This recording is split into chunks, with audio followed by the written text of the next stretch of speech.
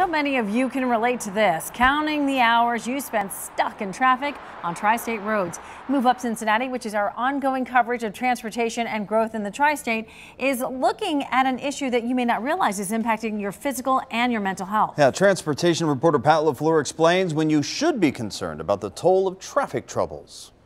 No matter where your commute takes you, chances are you'll be spending some time stuck in traffic, and probably more time than you realize.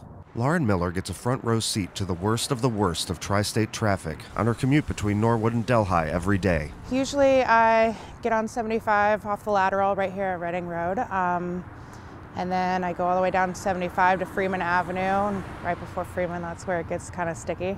Yeah. So always a downer. Miller is one of nearly 200,000 drivers that travel through I-75's Brent Spence corridor each day. That means she has to build in extra time every morning. It would probably only take me 20 minutes to get to work. How long does it usually take you though? With traffic, close to 45 minutes most days. It turns out Cincinnati commuters lose an average of 60 hours each year just stuck in traffic, according to the traffic analysis group INRIX. That's on top of normal commute times without traffic.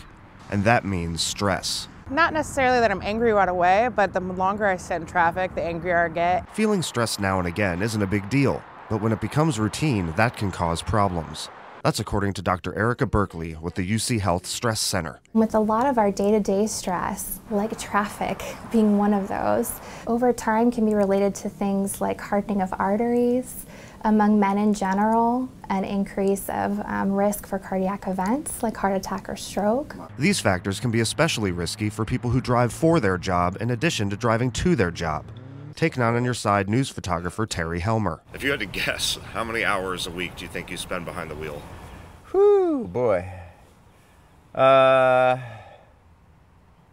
25 maybe? 20, 25? All that time behind the wheel has taught Helmer a few tricks to keeping calm. I may listen to the radio, I may think about, a project that I'm working on at home, I may think about, a vacation to get out of the traffic. Berkeley said it ultimately comes down to listening to our thoughts and emotions in the moment.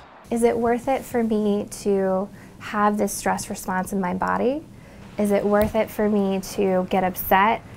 And the answer is usually almost always no. Now, as for anything pertaining to your health, Berkeley recommends seeking out professional guidance for dealing with daily stress. Reporting from DeVue Park overlooking the Brent Spence Bridge, Pat LaFleur, 9 on Your Side.